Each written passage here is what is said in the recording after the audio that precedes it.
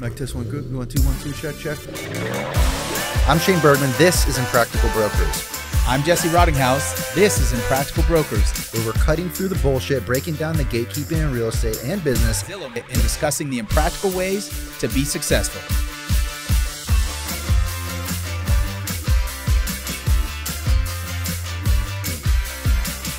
Time out. You can cut that. Welcome to Impractical Brokers. It's the fucking show, and then you can say... Welcome back to Impractical Brokers. I'm Shane Bergman, and joined by me is my ever so glamorous and glorious and gorgeous Jesse Rottinghouse. Wow, that was very That was kind. a lot, man. It's probably the nicest thing I've ever said about you. Yes, just, for sure. Can we just start that over? No.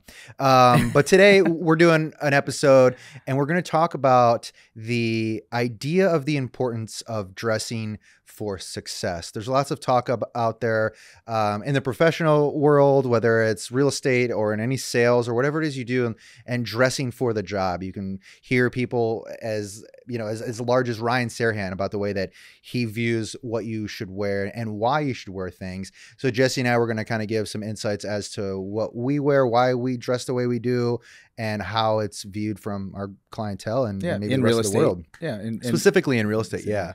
So earlier before the show, we were kind of talking about some of the things that you've gone through. Jesse's been doing real estate, closing in on 70 years. And 3 minutes later, used to wear a 3-piece suit and a top hat, and then has transitioned out of that into much more modern casual style. But all jokes aside, you did start doing real estate and you were fully suited, correct? I don't think I could afford a suit when I first started. Okay. But I was attempting to try, and I say that meaning I attempted to try to suit up as much as possible. Yeah. So you were talking slacks, button down, and then a tie, kind of. Yes. And that was your dress code. Yeah, the day-to-day all the time, showings, listing appointments, whatever you were doing day to day. And then how long did you wear that? I don't, it's actually, I never thought of it all the way back that far because I did suit up for a while, and then I took a break from real estate when the market sort of shifted, Okay. And then when I came back into real estate, it was more investment. So when I was doing investment real estate, probably way more casual. Oh, right? Shorts and Chuck Taylors, because you're out in the field walking. Oh, you're running around, going into houses with no electricity, or you know what I mean. You're selling to investors. They didn't care really what you look like, so it wasn't about dressing in a suit to go to a house that had no electricity, no running water or anything like that, and you're peeking around corners, or you kick the door open to make sure that all the cockroaches and spiders fall down. Yep. Yeah, you know what I mean? You didn't wear a suit to that. So when I did get into that, and then once I transitioned back into retail regular real estate, then I was wearing suits up all the time. Okay, tie, jackets, everything. I literally had clients tell me one time, "Hey, are you melting?" And I'm like, "No." I'm just, of course, there's water dripping down my back. So yeah, I definitely suited up pretty consistently. And then when did you transition out of suits the second time? I think once once my client base, once my business wasn't so predicated on new incoming business, and there was a lot of the past and sphere and reciprocal business, that sort of I think that's when I started to become more comfortable with being able to wear, calling a spade, it was wearing designer jeans and a designer shirt or whatever and designer shoes. So it wasn't like we're dressing down. Right. But not that there's anything wrong with that, because you can wear Levi's 501s and no problem. Yeah. Great jean. But anyway, that's when I sort of transitioned out of wearing suits regularly. But day-to-day operation in real estate, so a little bit more casual, a little bit more cooler, right? Because it's really hot in Florida wearing and humid. Right now, geez, we're in April and it's 94 degrees outside. It's brutal. And you're showing property in May, June, July. You're literally melting. Yeah. It's horrible. And you have to wear the jacket because your suit is, your saturated. Your shirt is so soaking wet that you just have to cover the water, they're the stains. And we were joking before the show too about hyperhidrosis. Typically I wear black shirts because you can't see the pit not stains. To be graphic, but the pit stains or sweat stains or whatever. And it was also white shirts underneath a suit because you couldn't see the water. Grossy and with then, with black suit shirts, number one, they're boiling hot. Number two, the salt, the white ring, it would ruin. So you wear the white ones because if you wear blue, immediately, as soon as I put it on, which I always wore. Like I love light blue. Can't wear purple. You just see these huge sweat circles. It's just funny, but yeah. So, and we talked about earlier, where both Jesse and I must have the same condition called hyperhidrosis, which if you are a person that profusely sweats. And you're always like, well, I don't understand. Well, are there other people out there like me? What is this condition? It's called hyperhidrosis, which literally just means like you have an over amount of sweat. But there are ways to, like, people, like I've looked into this where they will insert Botox into your armpit glands to like prevent them from smoking or from sweating, which is crazy because like that sweat still needs somewhere to go. So like where's it going? Sweating? You're sweating out of your ribs. Yeah, like your rib cage. But graphic enough on the sweating campaign, kind of dialing back a little bit. So you're in a much more like leisure casual wear now. Have you ever experienced any pushback from clients like asking like, why are you so street casual for these appointments? No, I don't think that at least not in front of me. I don't think anyone's ever said anything. I mean, certainly someone could have, when I've left their house or whatever. I would usually equate something like that to my losses. Like, in other words, if I didn't get a listing, maybe it could have been the way I was dressed. I have no idea. I don't lose many listings, but but it could have been that. But no, nobody's really given me any sort of pushback on how I dress in front of my face. There have been times where, many times that you've heard this saying before, read the room, right? So there have been times where I've gotten to, let's say, an appointment or something, and I might say it up front, like, oh, hey, by the way, I'm sorry, I'm in jeans. I just came from where, you know what I mean? Like, that way I crush it beforehand, or at least I threw it on the table, and they're usually like, oh, don't worry about it. Yeah. Like, so you can kind of vibe it a little bit, but, I have done that, kind of like put it feelers, put it out there. Yeah. Because, I mean, look, if you throw it out there, you can gauge pretty quickly if it's an issue. No, usually, but also it squashes it. It's like, hey, I brought it up. You know what I mean? As opposed to them bringing it up after I leave, potentially. Right. The whole idea of like wearing suits, and I think it's probably a regional thing. Like I know Dan O'Neill, for example, like the dude's always suited up, but most of his experience is in New York, and the climate there is just far different than down in Florida. And it is going to be interesting to see, since he's expanding into Florida on the West Coast, like, is he still going to wear suits all the time? So Dan, I dare him. I dare you to wear suits in July. Dare you to, Dan O'Neill. Yeah, double dog dare you, Dan O'Neill, to wear a suit in July. And report back. Yeah, and he's always wearing gray suits, and that's going to be the first thing to expose your sweaty potential hyperhidrosis body.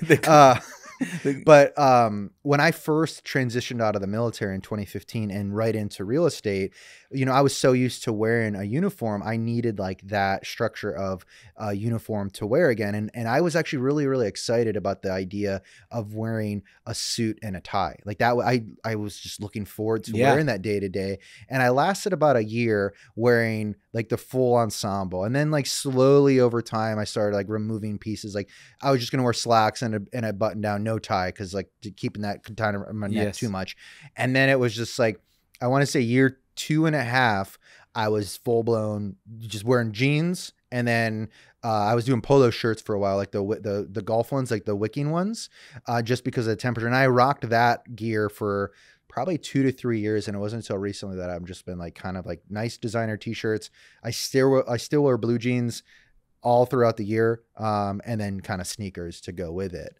But I mean, I'm wearing the same ensemble like that you're seeing today: jeans, shirt, and shoes on listing appointments, showing property. If I'm going to a networking event, if it's a certain, like a cocktail attire or something, like sure, I'll throw on a blazer.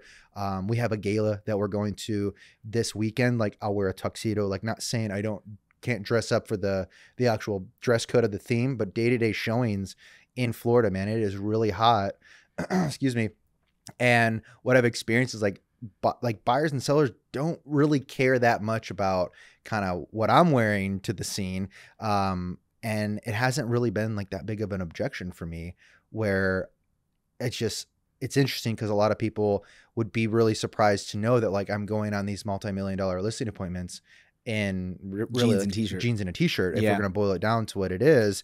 But it's one of those things I think it's important context to understand. Like a lot of these appointments, you know, we talked about this pre-show where it's like, we're not just going into an appointment and it's in a stranger. Like sometimes it is, but most of the time these people like have viewed us, whether it's on our social accounts, they have maybe received the email correspondence from us, so they may have a picture to match up with it.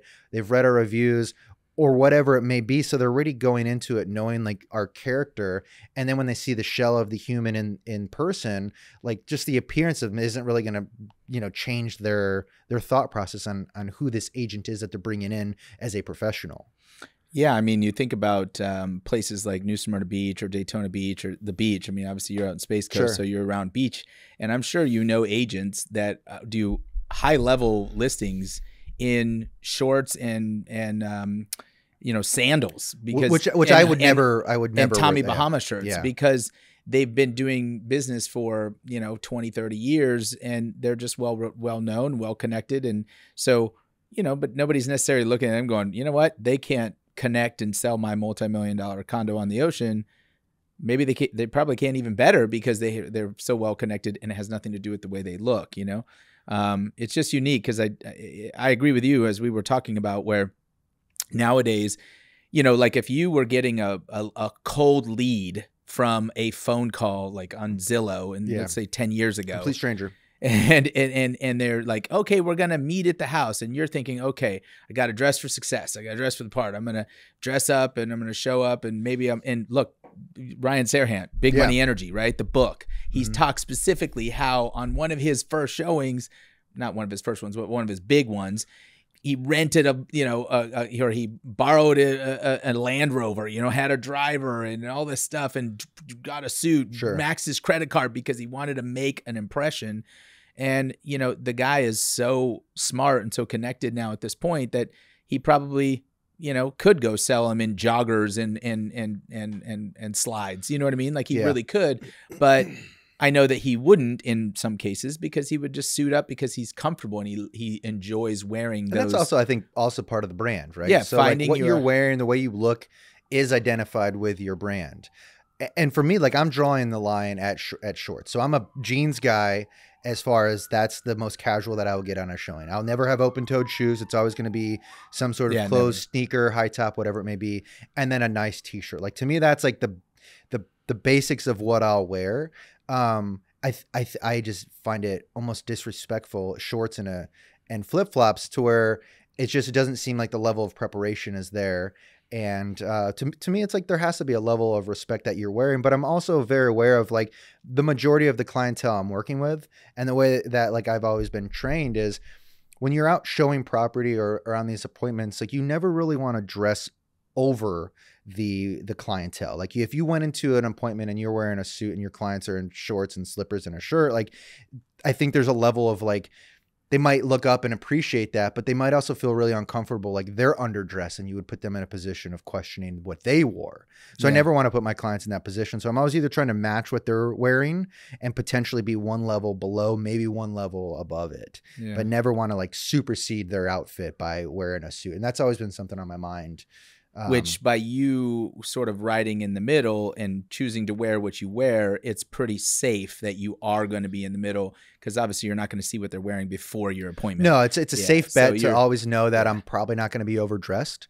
I mean, there's still clients that I'll show if they're wearing shorts and flip-flops, like cool, like now I'm still okay in that territory as well. But I do think it's definitely a geographical thing too. Like in Florida, it's just really hot, and we have to wear clothing that is sustainable to wear in the heat, because we are out showing property and driving around. And there's a handful of agents in our county that are wearing suits, but it's one of those things like, you know, I don't think that that's a sustainable way to do real estate, especially if you're showing a lot of homes. It's just, I think it ends up looking worse after you have a sweaty, nasty suit after a while, right? You're just like, I mean, I'm sure the dry cleaning bill is I mean, but imagine if you're out showing property and you're like, if we're a buyer and we're with a client or with an agent and he's in a suit, but it's all sweated out and he's just like dabbing his head the whole time and super uncomfortable. Like that's really distracting.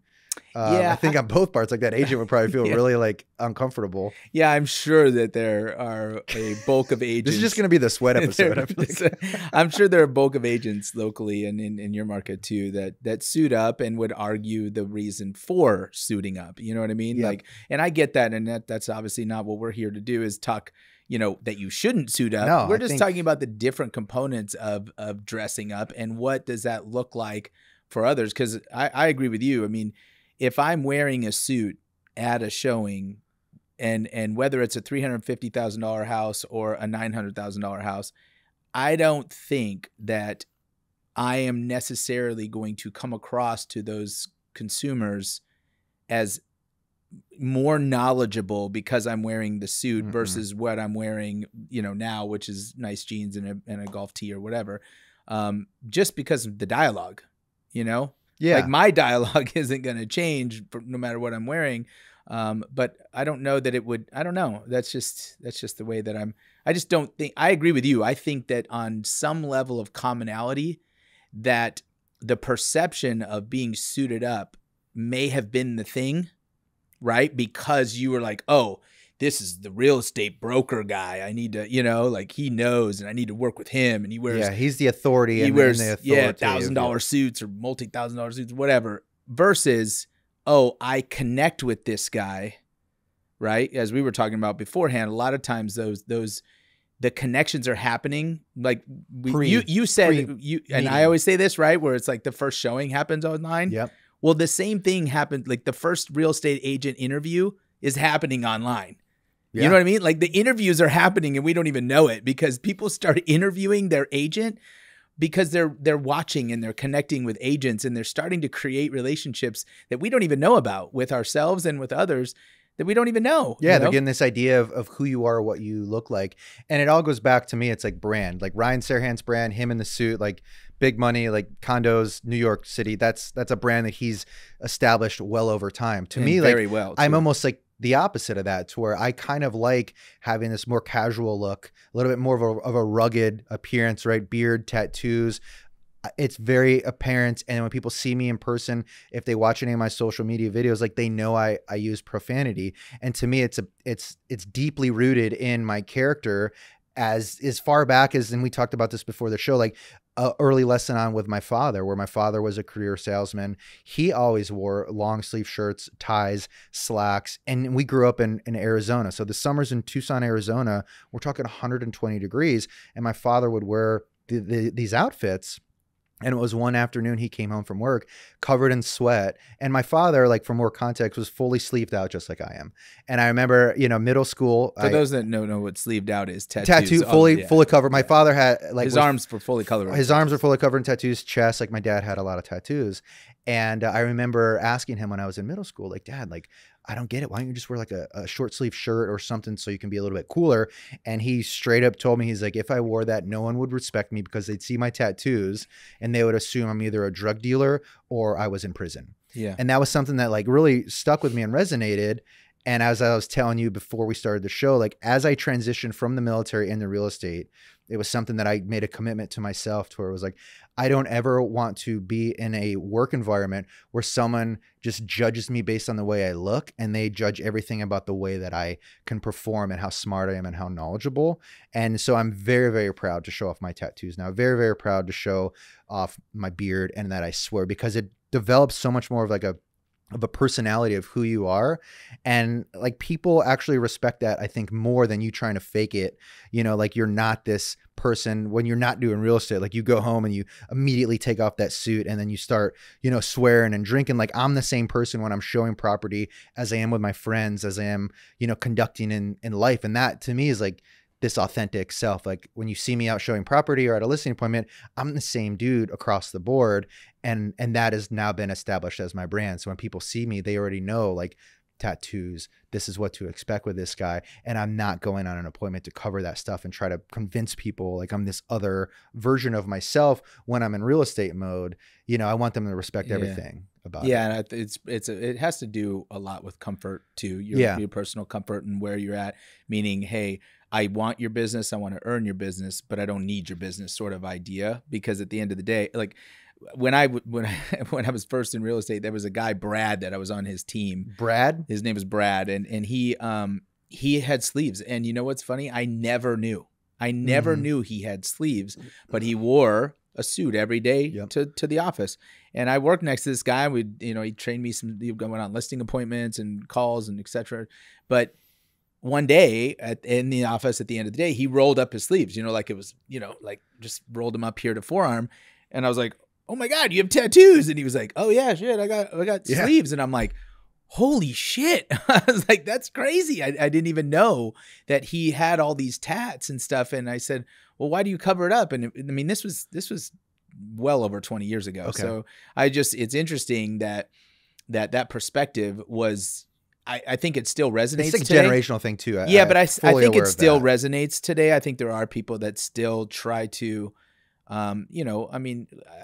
just because you say that the whole idea is that you don't want to be in an industry where it is judgmental, it's still judgmental. We were talking about that beforehand. It's not that the judgment's gone. It's still judgmental, but you're more comfortable in your presentation and also what we mentioned with regards to online presentation. Yeah. You know what I mean? Your brand is you, and you have built that brand, and people follow that brand. And nowadays, to jump online and do research about a person and their brand is far easier than it was 20 years ago. Definitely. Or for your dad or for Brad or whatever. Yeah. You know what I mean? And it's also one of those too, like if someone were to see me online and then immediately make that judgment call, like, I don't want to work with him because he has tattoos or because he's a ginger. Like, just not my style of person.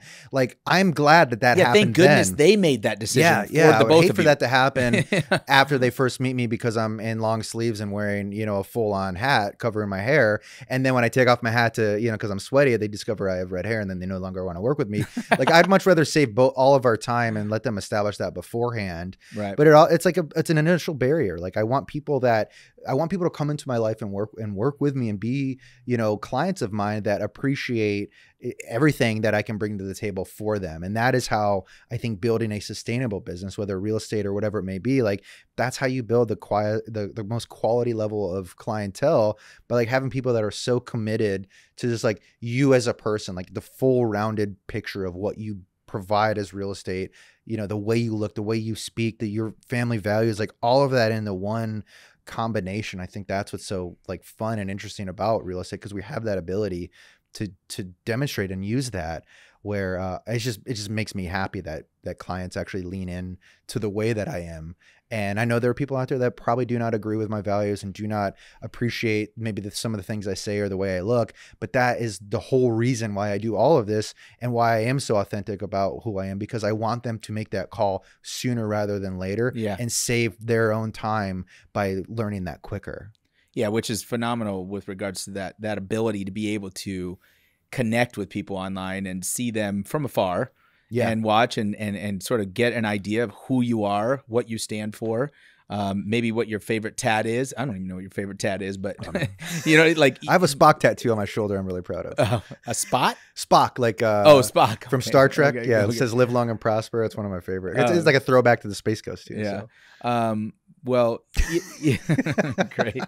At any rate, yeah, I think it's important that, or it's great that people can actually vibe with those individuals, and eventually, even if what's great about it too is that there's might be people that are initially sort of off-put, let's say, by tats, or I know we're honed in on tats, but it could be piercings. It could be. I mean, the tattoos have had such a stigma for such a long time. Yeah, it's an easy one. I'm also honored that I can be at the level of real estate production that I am at, the level of success that I have had in an industry, and still have all these tattoos. Like, to me, it's something I'm really proud of, because like most people in tattoos, like there is that stigma. Like, you can't be professional. You can't be in this environment and have your tattoos. It's like, that's another thing that's like a fuel, like burning. Right. And I think there are still, as I was saying earlier, I think there is still that stigma. I think there are still people that are covering up because they want to get to the next level and thinking that the tattoos might be holding them back potentially, or, hindering them from moving forward. But that's the thing I was trying to say, is that it's awesome that now people get an opportunity to at least sort of engage from a distance, and as time goes on, the value that you specifically are providing to consumers is I mean, it's like who cares? Who the hell cares? Who cares what he looks like, what he smells like, what he sounds like? I want to work with this person because they are smart as shit, and Yeah. you know, they're good at what they do. Yeah, I mean, it'd be interesting. I know we're talking a lot about tattoos, and it has a lot to do with men. I mean, you know, and women have tattoos too. But Yeah. I'm curious what the stigma would be for ladies, because I don't really know. With tattoos? Well, no, just I mean, it's easy for. I'm just saying. I mean, obviously, we're talking about tattoos. I think it's completely different. That's a dangerous space to walk in. I mean, I think like the low hanging fruit on that is like, you know, you have women that might go to an appointment showing more skin than others, right? And so that, like, well, that's probably from like just a really like generic, easy perspective. Like, I'm sure there are women out there that are like fully aware that they might be, you know, they're just comfortable in their body and they've worked really hard to make it look the way that it does, and they're proud of it and they want to show it off. Like, fully support that. Yeah. But it's a much different like landscape, because like there are agents that do that but might not have the knowledge or the experience to back it up, and they might be leaning too much into the personal or the physical appearance of it. True. In an effort to gain, you know, market share of clientele, versus like those women that are beautiful inside and out and very, very knowledgeable and smart about what they do. Yeah, so I feel like that's a whole, like that would actually be a really good guest to have someone on to hear their take about that. Yeah, it would be. It would. Yeah. What women wear to appointments and where their level of comfort is. Or also or also what they experience with regards to that. Like, you know, that would be interesting, because you know, I'm sure this same sort of concepts, like they're not traditionally showing up in sweats where, you know what I mean? Because I know I love to wear my joggers, you know, and there's comfortable joggers for the ladies too, you know, like they would want to wear those and stuff, but they dress up, you know, for the occasion, in other words, to show the house or whatever. And it would be interesting to catch. And I feel like we probably have it a lot easier too. Like, we can be a lot more casual and dressed down where women probably can't, because of the whole appearance of like, I can imagine like being a woman meeting a client for the first time, and like just the level of like fear of like, is this person like legit? Is this like a creeper? Like, I don't know. It's like, that's a terrifying experience. So more power to the women out there that are doing that, and also holding themselves at a very high professional, you know, level, and being able to operate in that space. Like, but yeah, we should get a guest on to talk about that. Yeah, we will. That's a good idea.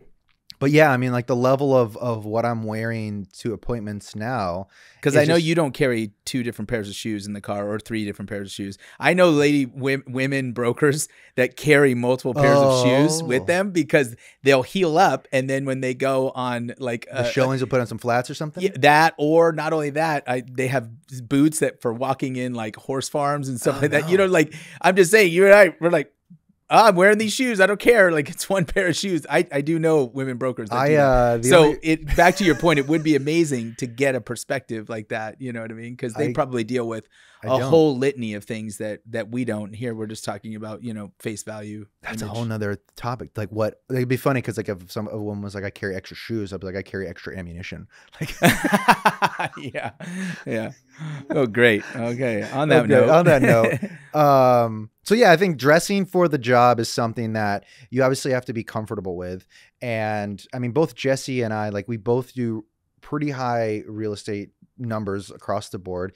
We represent a good, like, a skew of clientele from price point. And what I've discovered is, even in like the highest tier of, and my highest sales price last year was 2.8 million. Those people showed up to almost every appointment in shorts and flip-flops, which did not give me the permission to that, but I still wore this same ensemble to that. Yeah. And it was one of those things, they never once looked at what I was wearing and said, you can't be our agent because we're looking at multi-million-dollar homes and you're wearing a shirt and jeans. Yeah. Like, they respected it to the point where it was like, they knew who I was and the knowledge I brought to the table. And it was one of those things, it was almost an eye-opening event where I'm like, man, because I was always like kind of maybe a little concerned about that. Like, once you're entering that luxury market, like, is the expectation where I have to wear a suit and kind of fully dress the part, where just absolutely leaned into what I've always done and who I am and what I represent.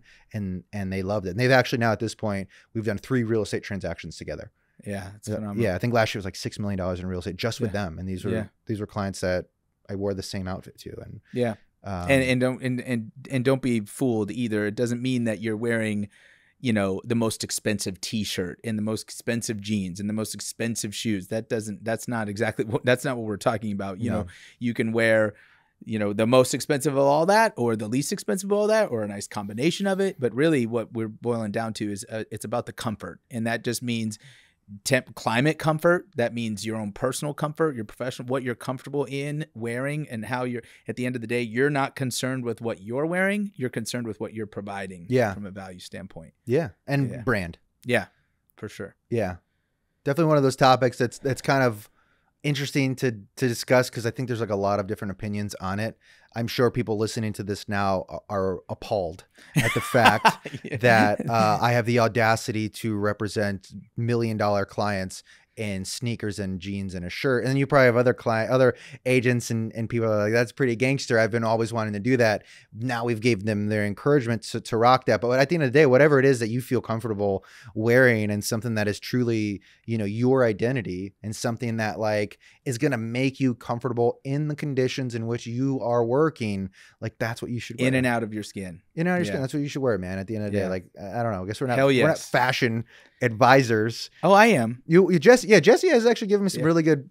What is that? Like a boss. Oh, those are. I'm just kidding, dude. I got my. I don't know if you can see that. Like, at any rate, yeah. I mean, this is sort of a you know, off kilter, just a fun little topic. opinionated conversation. Again, like we're always encouraging those listening, watching, like give us your feedback on that. If you think we're clowns out here rocking, you know, jeans, I encourage you to come down to Florida in July and wear your Dan O'Neill and try to make it through 2 showings and not be in a complete miserable mess. It's just not. That's not something that I'd wanted to do. And I fully go back to my decision when I transitioned out of the suits. Like, great choice. But I do draw the line at a full length pant. You will not see me in shorts showing property. Probably a good thing too. I have very pasty legs.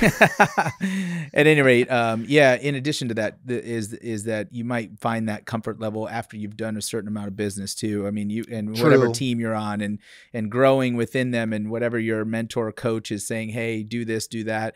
I mean, look, you got to sort of make it at some point to be able to feel comfortable in what you're providing, you know, information wise. So either way, we just wanted to chat about clothing, fashion. Yeah, fashion. High fashion. This is a very high fashion episode. I know. Usually I try to say what WWJD. Do you know what WWJD means, Shane? What would get it right?